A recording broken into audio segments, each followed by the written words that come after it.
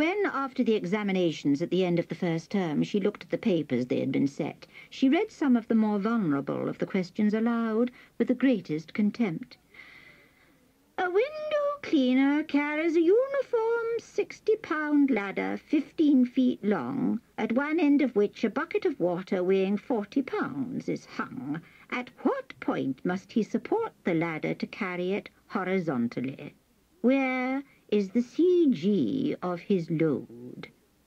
Miss Brodie looked at the paper after reading out this question as if to indicate that she could not believe her eyes.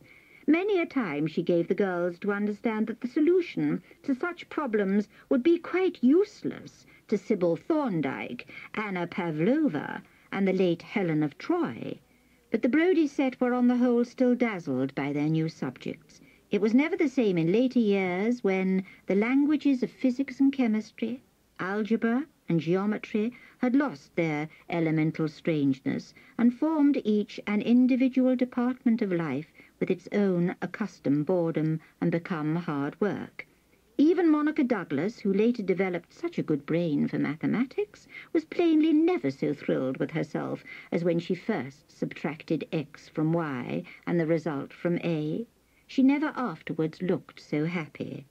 Rose Stanley sliced a worm down the middle with the greatest absorption during her first term's biology, although in 2 terms' time she shuddered at the thought and had dropped the subject. Eunice Gardner discovered the Industrial Revolution, its rights and wrongs, to such an extent that the history teacher, a vegetarian communist, had high hopes of her, which were dashed within a few months, when Eunice reverted to reading novels based on the life of Mary Queen of Scots. Sandy, whose handwriting was bad, spent hours forming the Greek characters in neat rows in her notebooks, while Jenny took the same pride in drawing scientific apparatus for her chemistry notes.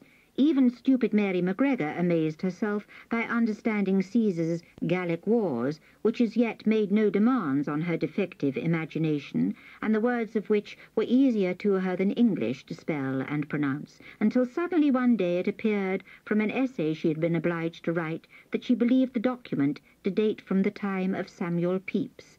And then Mary was established in the wrong again, being tortured with probing questions, and generally led on to confess to the mirth-shaken world her notion that Latin and shorthand were one.